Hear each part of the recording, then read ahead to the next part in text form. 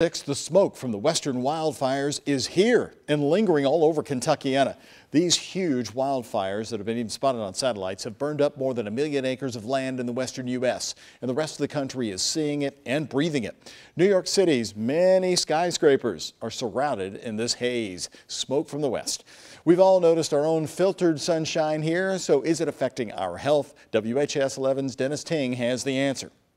When I looked across the river, I was thinking to myself, it's awful hazy. Looking at the Louisville skyline, it's easy to notice something a little different. If you look across the river, you can just see it. You know, it's just right before your eyes. That haze you see wrapping around the Louisville skyscrapers and bridges is actually from thousands of miles away. The haze that you're seeing is actually from wildfire smoke.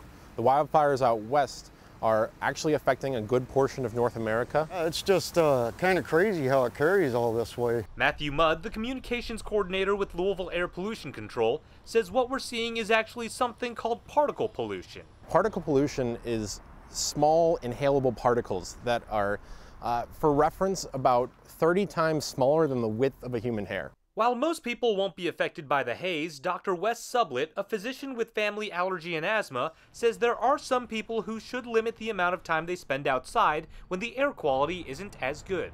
Those that have respiratory illnesses like COPD, asthma, and other acute respiratory illnesses need to take warning because that can really inflame the airways and cause problems for them.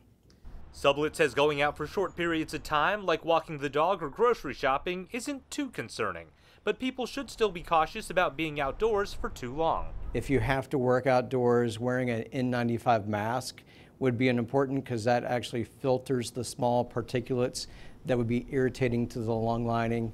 Louisville Air Pollution Control has issued an air quality alert for Wednesday and Thursday. That means that people who are considered to be in the unhealthy or sensitive group, which includes people with heart and lung disease, should limit exposure outside. In Louisville, Dennis Ting, WHAS 11 News.